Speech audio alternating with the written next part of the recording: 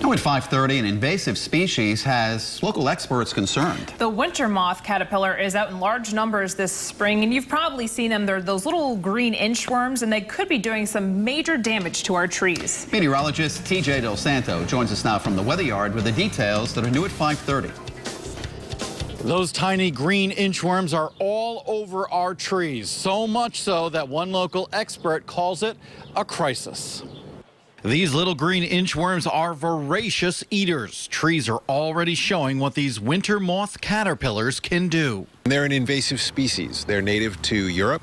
They've been here for 10 to 15 years, and their numbers have reached a critical point. It is a crisis for the forests. The invasive caterpillar builds up and the numbers become overwhelming for the trees. Trees become stressed when they become defoliated during the growing season. Repeated stresses can severely hurt a tree. Eventually the trees will tire and sicken, and many will be killed if the number of caterpillars stays high.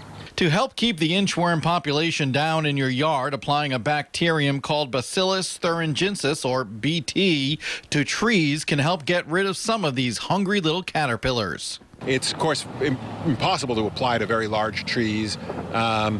It's really something more for shrubs, blueberries, that kind of thing. For the larger trees, scientists at URI have released a parasitic fly to attack the winter moth caterpillar, but it's going to take a while for this to happen.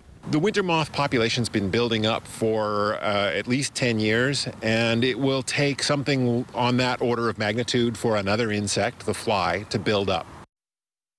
And chances are any trees or bushes in your yard are probably already under a little bit of stress because of the recent dry weather. Wouldn't hurt to give them a little bit of water, especially if they're under attack from those inchworms. In the weather yard, I'm TJ Del Santo, Eyewitness News.